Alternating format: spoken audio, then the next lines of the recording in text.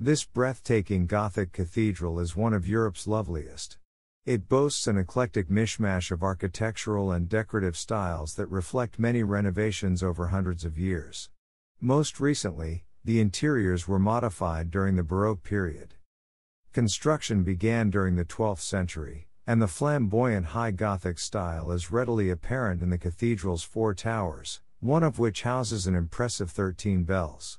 The enormous Pummerin bell is the second largest chimed church bell in Europe and is situated in the North Tower. Remarkable views over the entire city can be appreciated from the towers, especially the south. The cathedral's distinctive colored tiles that decorate its roof form the pattern of the Vienna coat of arms and the Imperial double-headed eagle. In addition to visiting the cathedral and its lovely towers, the onsite crypt and catacombs are fascinating for their notable tombs. Emperor Friedrich III and other imperial leaders are buried here, alongside numerous cardinals and bishops.